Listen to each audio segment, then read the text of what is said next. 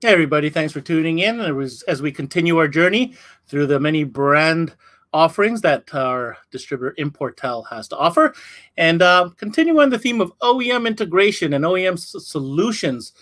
This brand is certainly always up and part of the conversation when it comes to this because they offer such interesting solutions to audio integration scenarios. And that, of course, we're talking about Wavtech. So let's go ahead and bring Ramesh on, our 12-volt specialist from Importel, so he could frame what we're about to talk about, because it's a small lineup of products, Ramesh, but it does so much. Exactly, Ben. Thanks for having us on again, by the way. Wavtech's lineup is basically all the meat and potatoes that you need, but also does all of the fringe stuff using the same SKUs. So it's a really tight lineup, but it covers more applications than I would say anybody else in the marketplace. So fewer SKUs on your shelf, more applications covered, more adjustability or vehicle specific adjustments, which Jason will get into in a little bit, which just allow you to have fewer comebacks and happier customers. I know we've had the opportunity to have Jason Kemmerer on a couple of times already, and so we know he's very knowledgeable in this. But in the framing of CMA Industry Week, this is a showcase. This is where we get to show dealers what the line's all about and why they need to take a closer look at Wavtech this season. Absolutely. So, without further ado, let's bring on the co-founder and CTO of Wavtech, and welcoming back to the CMA platform, Mr. Jason Kemmerer.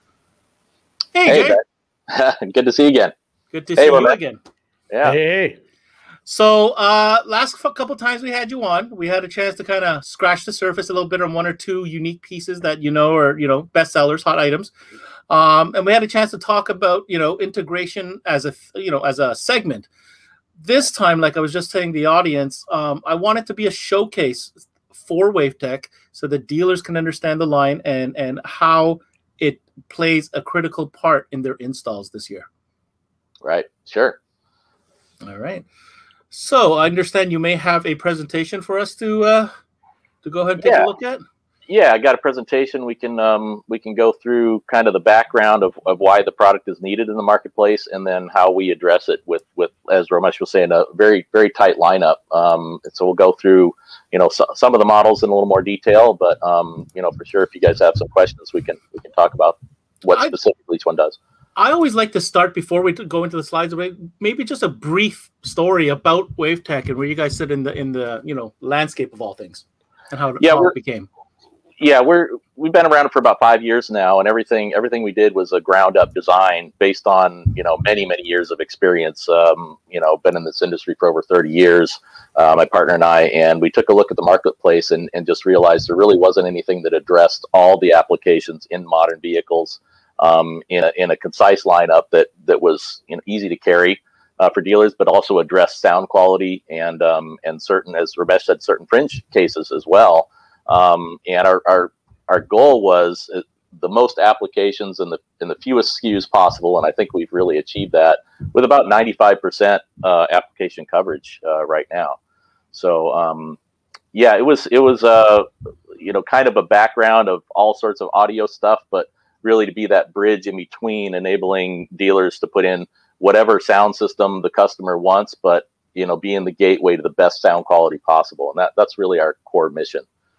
I mean, it's also a big responsibility because they're counting on your product to make it happen. If it doesn't work, the rest of the system doesn't work. Yeah, I don't care how many boxes and drivers, and if this doesn't happen, no, and that's what took so much development. I mean, you're making something that's more universal than not. You got to think about everything. So it took quite a long time in development to get everything right, and make sure it sounded right in every case as well. So we think we've got the right combination with a lot of work, but we do. Yeah. Did you want to drive the press? I could drive it for you if you want. No, I can do it. All right. I can just do the share button here, right? Yeah, and we'll get going on it. Where are you located, by the way, Jay? Earthquake. I am in California.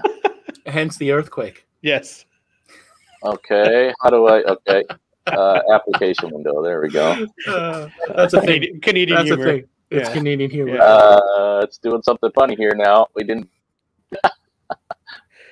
Do you maybe have control of it, Ben? Do you still have control? Yeah, no, I can control you. No problem. Give me a second here. Okay.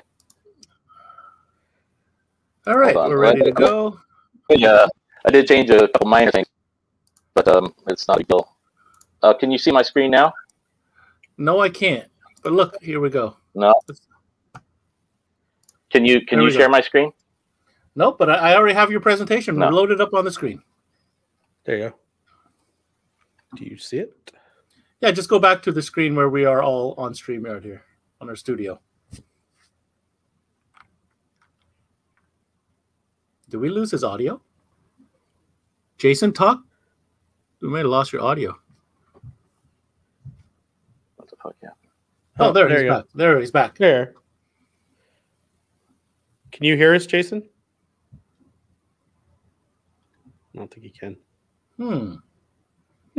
That's too bad. We have our presentation ready to go. Well, we'll give him a second. Ramesh, on that topic, while Jason's getting back connected, I know how well you guys are doing with this product, so it's hard for me to pretend like I don't. So, well, I mean, here, let me. Jason's very humble, so he was mentioning his kind of background a little bit, or his past experience. He formerly engineered many amplifier and speaker solutions. The amplifier solutions come with, as you mentioned earlier, the hey, my stuff doesn't work. Hey, there we are. There you go. Yeah. Really, it was the integration units in the middle, which is how Wavtech kind of fits into all that. Because if you're selling big old amplifiers that cost lots of money and you got everything in there, and then it's making weird sounds because there is no integration or appropriate integration available 10, 15 years ago. Jason probably knows from experience what those phone calls look like firsthand. All right. So did you want to go ahead and drive? Did you want to go ahead and drive that, Jason? All right. Yeah. Can you see my screen now? Absolutely. If you want to go ahead and put that to full screen, then we'll be ready and off to the races. Yeah, it kicked me out of for some reason. It was Chrome that locked up. So, okay. Here we go. All right, great. So with all that aside, sorry about that. We'll get right into it. So as I was mentioning, a little bit of background of why this category exists, just really briefly here. So, back in the day, there was a lot of good reasons to remove radios, but replacing the radio by itself today won't necessarily make it sound any better anymore. And that's for a variety of reasons. Not only because radios weren't that great back then, but also there's a lot of features that come in modern radios. So, adding features is great, but you also have to be aware of what you're working with. And there's a lot of vehicles that you may not be aware of. You may actually end up losing some features. Like, for example, this 2018 Tacoma, and actually a lot of Tacomas have an all-pass filter on the driver's side, which actually improves mid-bass and sound from both seats. So overall, I mean, OEM radios are a lot better than they used to be, and many aftermarket radios, for that matter, don't necessarily prioritize sound quality over features either. I mean, back in the day, a 4-volt pre-out was a big deal, and it was a discrete, DC to DC. But nowadays, it can even be just a step down from the speaker level output. So in a lot of cases, keeping the factory radio is a good thing to do just for sound, but not only sound, but they're getting more and more difficult to remove. In some cases, it'll cost you way more to remove to replace the radio, just in accessories than the radio itself. So and to that point, there's a big issue with level matching and sound quality, not only with OEM radios but aftermarket radios as well. An example here, if you can see it on the screen with the red sine wave down there, that's the clipping point of, say, the internal amp of an aftermarket radio or an OEM radio, where you get up about 3/4 or 2/3 of the volume and it starts clipping. But those supposed 4-volt or 5-volt pre-outs are only that when the radio volume is turned all the way up. And so you can imagine what's going to happen when your main speakers are clipping and you're just adding a sub, that you're only getting 1/2 volt output on those pre-outs. So what are you forced to do? You're forced to turn the gain all the way up on the amp, and it's going to sound like junk. So by having an actual gain with a line driver type preamp, the sound quality difference is amazing. And this is just a typical customer comment about the sound difference is, before the gain was 3/4 of the way up, now it's almost all the way down, but it hits twice as hard. And that's just a real layman's explanation, a general consumer's explanation of what dynamic range sounds like.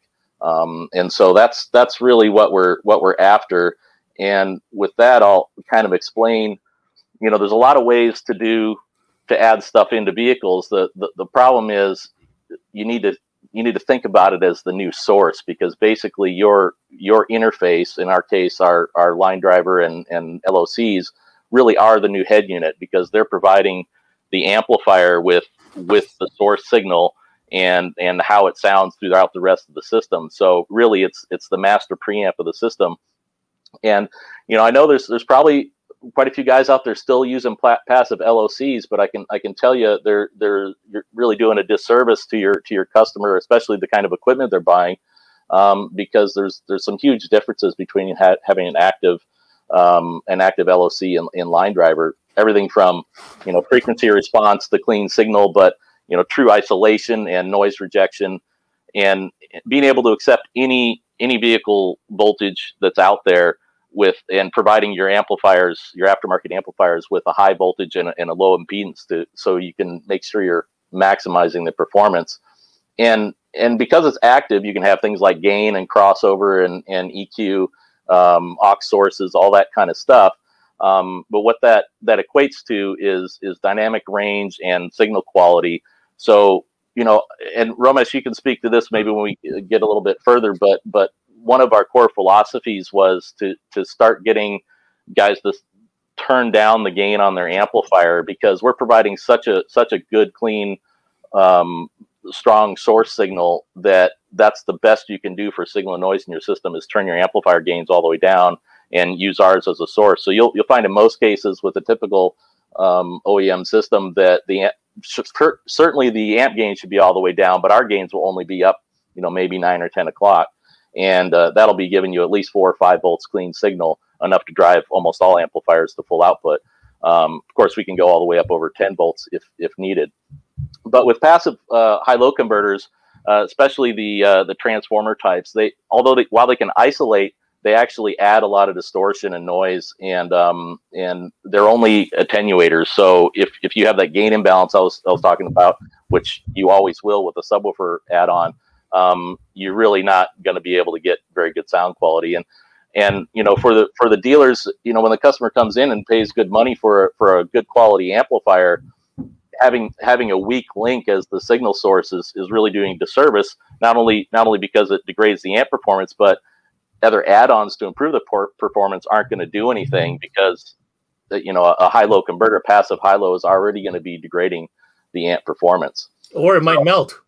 Or it might melt. Yeah, I mean, even in non-amplified systems, I mean, they can melt. You guys have all seen it over the years. So, but here's just some technical data behind it. But the bottom line is having an active preamp is the only way to go for sound quality. So as I mentioned before, we have a very, very concise lineup. Actually, only 6 main SKUs right now. And that ranges from 2-channel all the way up to 8-channel, and they do a variety of different things, but they're all line drivers except for the Link 2, which is a dedicated high level or speaker level input, doesn't have the RCA inputs, and then all the way up to the Link 4 and 6 and 8 for a lot of vehicles, like that 2016 Silverado I mentioned. That actually, even that super small 4.3-inch screen base radio actually has an active 2-way front, and without summing, you can't get a full range front signal out of it. So, and these can be combined together. You can use a Link 4 along with a bass restore or Link DQ on the bass side, depending on how many channels you have to deal with.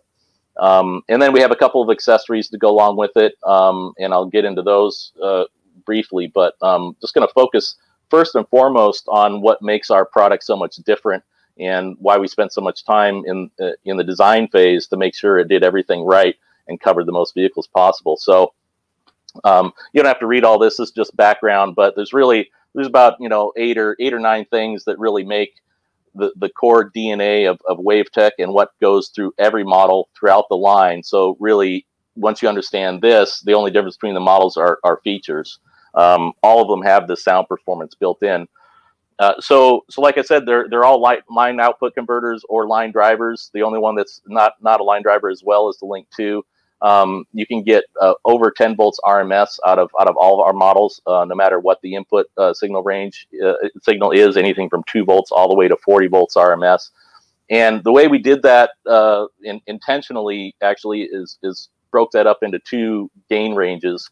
So it's a dual input range. So out of the box, you're guaranteed to get plenty signal without having the gains up hardly at all. But then as you go up in some of the more powerful factory systems, the amplified systems, you have an additional range up to 40 volts. And what that does is it keeps the signal and noise as maximized all the way. Because if you have a gain that goes from 0 to light, I mean, you're never going to get it adjusted right. It's always going to be too finicky to get things adjusted right, and it adds a lot of noise. So we really focused on the sound quality end of that, but also the usability of that. And that's one of the main differences you'll notice right away if you've ever played with anything else out there, is how we approach that. Of course, balanced differential inputs, the low impedance outputs I mentioned, less than 50 ohms output impedance. So that just means no noise can get injected into the RCA lines down the road, and you can drive as many amplifiers as you want, pretty much off of any one of these outputs. So you can split it however many times, however many amplifiers you have running in parallel.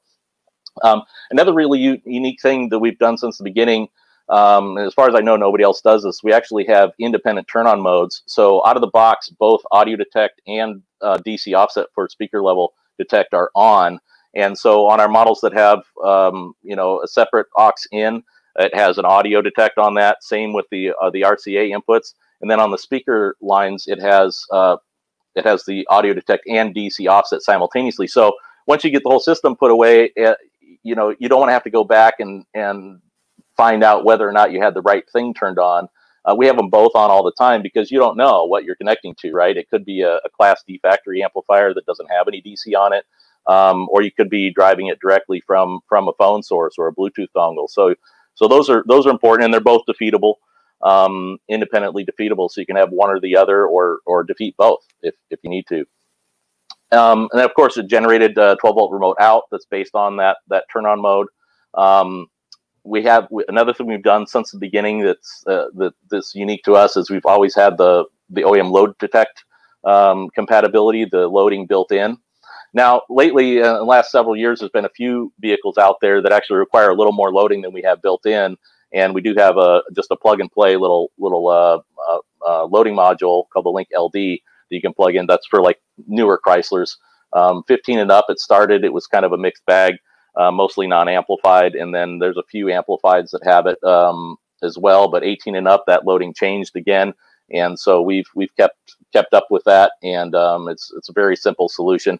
The beauty of that, though, is having that loading built in versus no loading at all. Is if you don't get sound, that's what the issue is. Instead of wasting an hour or two trying to find out why you don't have sound, if you don't get it, that's got to be it because we already have loading built in.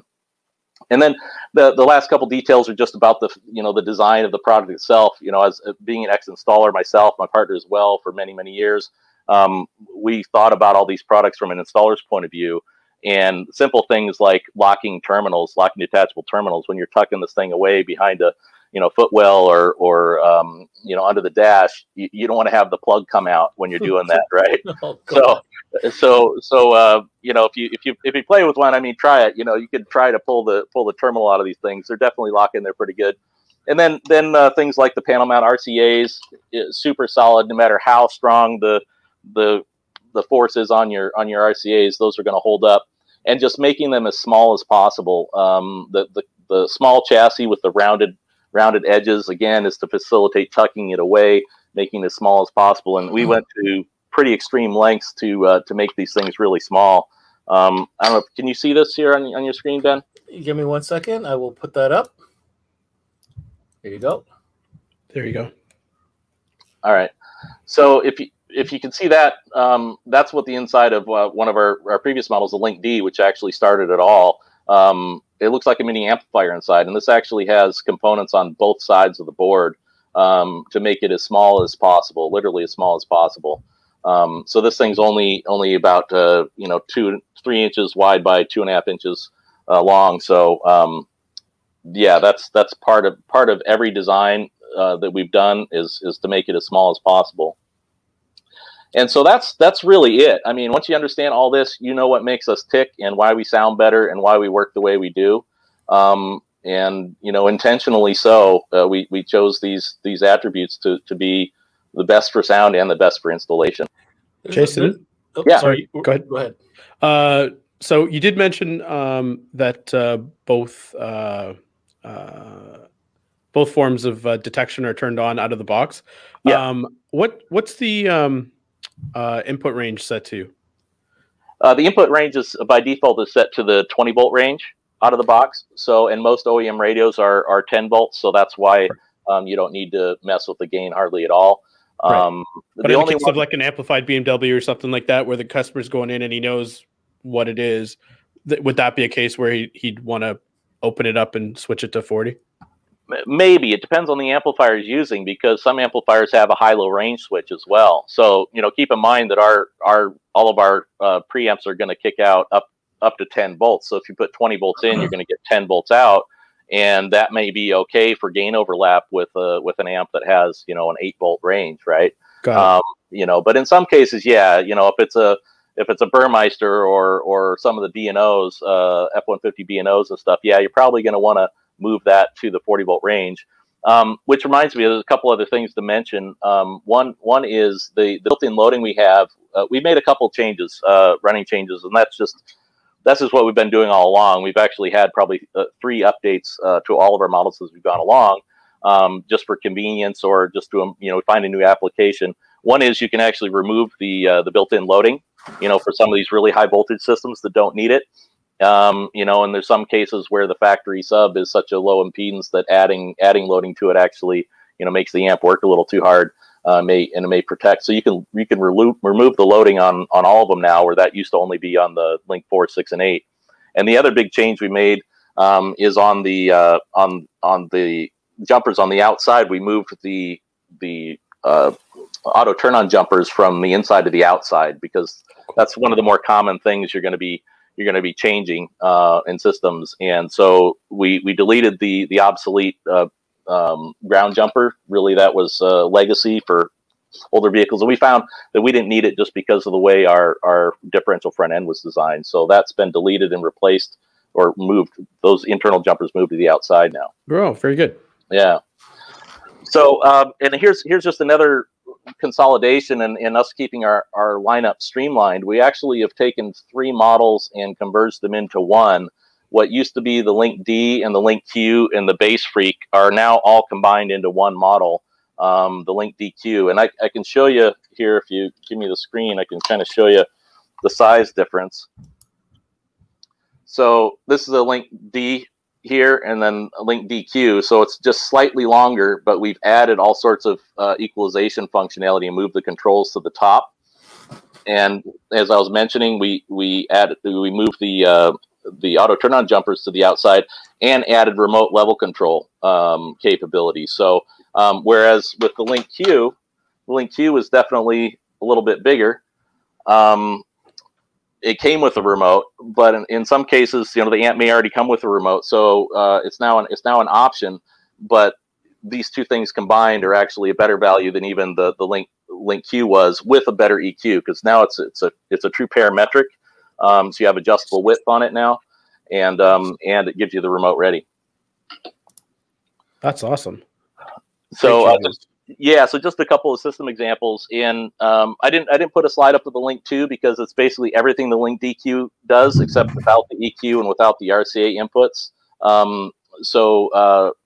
Yeah, it's really simple to understand. But with all of the other models that have the RCA ins, you can use them with an OEM radio or an aftermarket radio, or even in the case of the Link DQ, because of the RCA inputs, you can just plug a phone directly into it or a Bluetooth dongle, and it can be your master system preamp.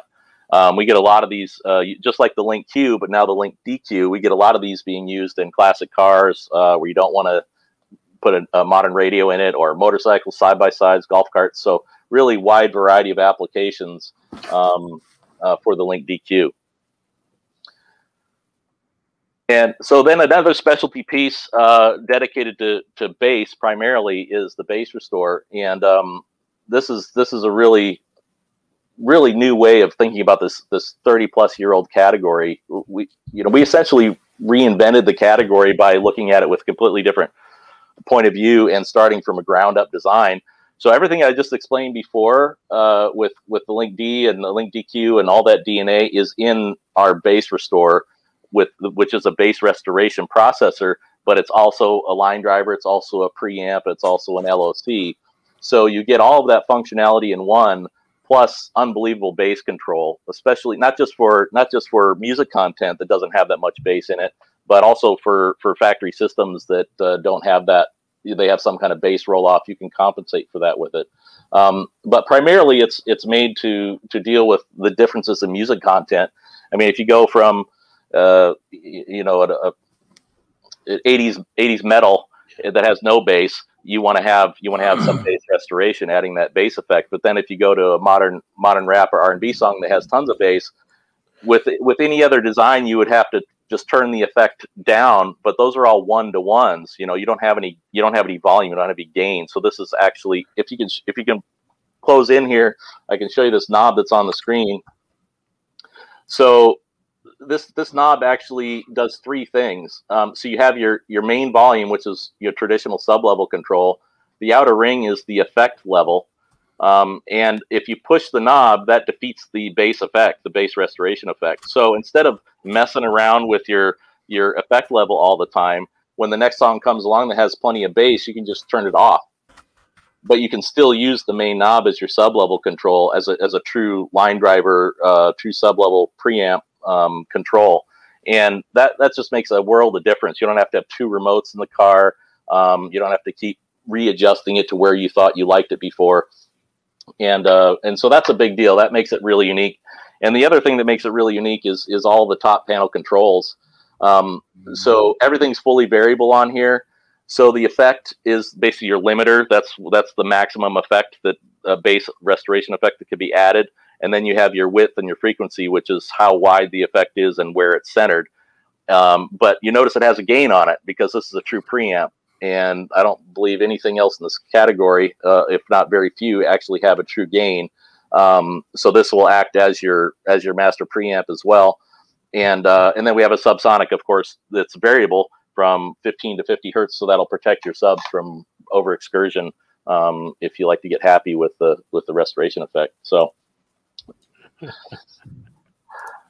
that's pretty much it with the bass restore. Are there any questions on the bass restore first? Because this one is, I highly recommend you guys to try it. It's not like the old school stuff where it's only for ridiculous bass. It actually, and it doesn't. One other big point: it does not require a full range signal to operate. It can already be a factory low pass signal or an aftermarket low pass signal. So you can put this after a crossover, after DSP, after a factory sub channel, and dial in that bass that you really want. So this is really just an active LOC with bass restoration. Yeah, exactly. Right. Okay. So it does everything the previous model, the other slide does, but now add the bass control and the effect control through the multi-purpose knob. That's right. Right. Exactly. Yep. I like your example because in my family, all different kinds of music, and one setting won't do it. Right, exactly. Yeah. And you don't have to keep changing it back and forth. So with that, and I'll get into the summing processors, and that's the rest of the line really. So we have a 4, 6, and 8 channel. The 4 channel, well, all of them are unique because of the way we do our summing. But to start with, the 4 channel is the only true 4 in 4 out with independent summing, and you can actually retain sub-level control even when you're summing a 2-way. And I'll get into some examples in the next slide to show you how that works. So the Link 4 sums up to channel 1, 2. So that pass-through channel, which is your door woofer, for example, in a 2-way front, is still going to your subwoofer amps while you still have sub-level control over that channel, but you're also getting the summed full range signal out of channel 1, 2.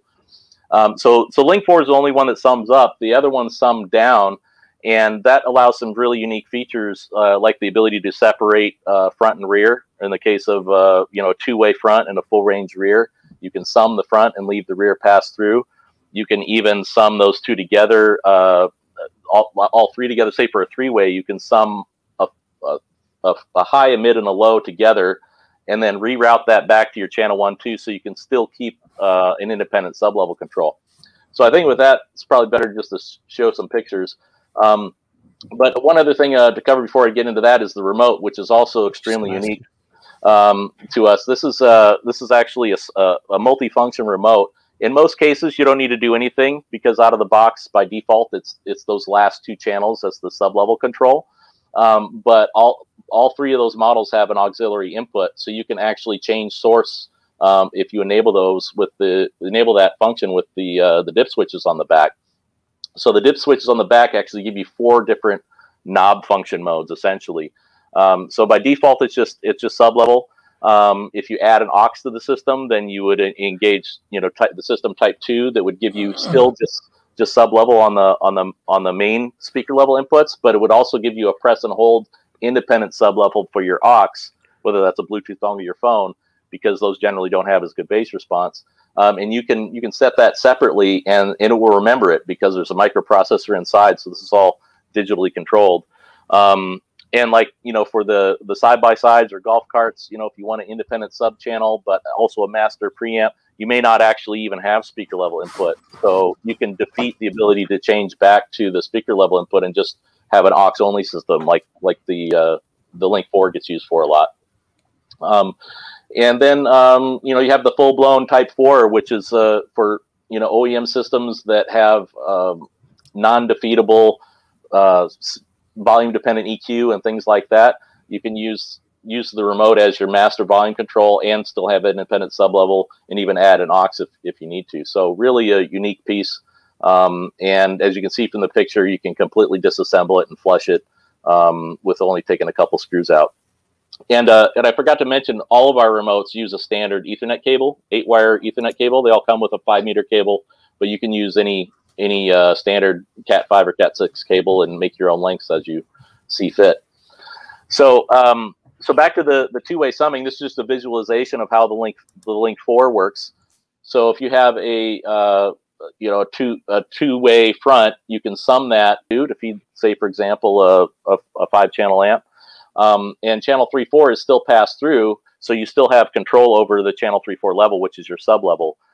So that's how you retain sub-level control even with a two-way factory front. And then Link 6, obviously you got 2 more channels to deal with, so you can do a two-way front and a rear. You can do 6 in, 4 out, 6 in, 6 out. You can actually preserve fading. It may be a little hard to see, but there's actually this optional switch here, which is under channel 1 and 2. Which allows you to redirect whatever that final signal is on the last 2 channels back up to channel 1 and 2. So in this case, it would be copying the signal from channel 5, 6 back to 1, 2. So this allows you to still have a separate sub output, even though you've used all channels to sum a 3-way. And that carries through in the next example as well, with a full 3-way. And then a really unique example here is a 2-way front and a 2-way rear. Just had a call about this the other day with a 2020 Ram with the Harman Kardon system. It doesn't actually have a true subwoofer channel in the vehicle, but it has a 2-way front, 2-way rear. Actually, a 2-way front plus a passive tweeter on there, and so you can sum those two independently. And by manipulating the switches on top, you can actually separate the front sum from the rear sum. So this is totally different than how any bus sum type system works, where you can actually decide, okay, how far down the chain do you want that sum to continue? And if you want to preserve fading, you can separate those two by the switch. And so this is a unique case where rerouting that channel 7/8 signal back up to 1/2 would give you it kind of reverses your outputs, right? Your channel 1/2 would be your rear, and your channel 3/4 would be the sum of the front. But you still got that separate subwoofer output that's from the rear that you can adjust with the remote. And that's really it for the audio section of the line. I got a couple more slides. One on a really unique piece that I know Importel does really well with, which is our IRAD. It's not an audio piece, but it is related. You know, because a lot of vehicles today don't have. Oh, I think we just lost. Did you lose me? You just paused there. Can you hear me? We can now. Okay. Okay. So even though all of our preamps have auto detect for any case, any system, there are situations where you may not want to wait for the factory signal to turn off, or you're adding a dash cam or a radar detector or something, and it's just not worth your time digging for that 12-volt trigger that may or may not even be there. And so that's where IRAD comes in. It's primarily an ignition generator that's easily programmable within a few minutes. I don't know if you can zoom in on the picture here, but I can show you literally how small this thing is. You got the camera up there on me? Oh, yep. Yes. Yep. Yeah. So, I mean, this thing is tiny, and it takes literally less than 1 minute to program it. And once it learns the vehicle running voltage and engine off voltage, from then on, every time you start the car, it'll generate a triggered out. But it also has delays, so you can use it just for straight up ignition generation, but you can also use it to solve system pop issues, which, you know, just it happens, you know, depending on the vehicle and the brand of amplifiers and what their turn on time. You may get just a slight difference in turn on timing, that the only way to get rid of it is to cause some delay. And you can use this even without programming the ignition part, just as a straight up delay. You can delay up to 5 seconds turn off and up to 5 seconds turn on, just with the remote pass through. What applications are dealers using that for, Ramesh? Like Jason was saying, vehicles where there's a turn on, turn off pop, sometimes for automations where they want something, or lighting something. They need something to turn on for a certain period of time or turn off. There's also a for start-stop vehicles. I was wondering about that. Yeah, I don't know if we got to that setting over there in the right side of the diagram. Yeah, well, there's actually a couple different ways to use it for start-stop. I mean, first and foremost, when you're using this to generate an ignition based on the engine running, if the vehicle turns off all the time, you're going to lose your trigger, right? So you can actually delay the ignition turn off by up to 10 minutes. You know, typically you're not going to run into a stoplight that long, but yeah, up to 10 minutes you can keep that output activated, even if it's a stop-start car, to keep that trigger generated. Sorry, does that turn on with the ignition, or? It turns on when the engine is started, when the alternator once it's started. Okay. Yeah. Once the engine is running, it recognizes the change in voltage because of the alternator. And normally, if we didn't have that delay in there, every time the engine shut off at a stoplight, you'd lose that trigger that's powering your system, right? Now it makes sense. Gotcha. So, but the last system example here is just the third thing that it does, and that's really for larger systems that, you know, when you're playing a system loud and every time the engine cranks, your amplifiers reset and maybe causes a big system pop. This is the true solution for that, because of the intelligence in this, it's monitoring the running voltage all the time. It'll actually control a battery isolation solenoid automatically. So every time you come up to a stop, it'll separate the batteries and let your system run off of the auxiliary battery, and then join them back together every time after it's running again. So your sound system will never see that starter cranking voltage drop. And you know, a lot of times you can get away with just putting a small aux battery by the amplifiers, but for anything over maybe 500 watts, you're probably going to need to do something more dramatic if that particular vehicle has a really severe voltage drop. Okay. Yeah, so that's really what the IRAD does. 3 core things. Bunch of examples, like I was saying. I know a lot of the guys I talked to through Importel up there. They use it for powering small electronics directly, dash cams and whatnot. Dash cams. I was just thinking about that as well. Yeah, and it's just a time saver. Yeah. Just want to give you a time check here, Jay. You got about 5 minutes to wrap it up. Yeah, well, that's it. That's it here. It's the Link LD, which is our little add-on loading module, and then there's the whole feature chart. So with that, I can you can just see the only difference between them is the features. So I'll go back to. Do you have a Link LD handy there, Jason? I do. And yeah, I'll go back to my screen here. Yeah. Link LD is really tiny, and it just plugs straight into the input. Here, I'll grab a Link DQ here. I'm sorry, Jay. What does the Link LD do? The Link LD just provides a little bit more loading to the factory radio. So we already have loading built into all of our units, but if in some cases, like some newer Chryslers, they need a little bit less, under about 45 ohms. So this is actually combined. This is 45 ohms with our 180 built in. It actually drops the total load to 36. Two of them together drops it to 20 for those rare corner cases, some special Subarus and whatnot. But yeah, so just keep a handful of these around just in case, so you don't have to make your own. But I mean, you can make your own if you want. But super small and just plugs right in line, real easy to deal with. Right. So why I was kind of pointing that out is Jason had mentioned earlier, you've got that built-in load, and then there are going to be cars where you're going to turn the car on and it's going to do something, and you'll be like, oh man, what do I do? Well, it's literally unplug, plug in line, plug back in, start the car, problem goes away, kick the car out. So if you do run into it, you don't really run into a problem because it takes about 10 seconds to fix it. So it's not really a problem. Right. As long as it took to go to the counter to go to the drawer. It took you longer to do that and pull it out of the plastic. Yeah. No, exactly. Right. Okay. Yeah. Right. Yeah. So you don't need to inventory. There are different solutions from different manufacturers out there where you have, multiple SKUs on the shelf, and you need to know, which is the secret decoder ring for this particular vehicle and whatever. There's no hocus pocus. It's just plug the one SKU in. So, keep four of them in stock, and you'll never, when you sell them, just reorder the Link LDs. That's it. I gotta say, here's my comments, my takeaways. I really think this was a really smartly developed and designed lineup because it's so simple. If I can understand it, man, anybody can understand it. I can tell you that right now. The summing and all that stuff, I'm not quite there personally on a technical, but I understand what it does, and I understand why you need it. But let me ask you, Jay, from the lineup of products that you offer, I mean, I've got to think that it's those first three items that sell the most. Yeah, for sure.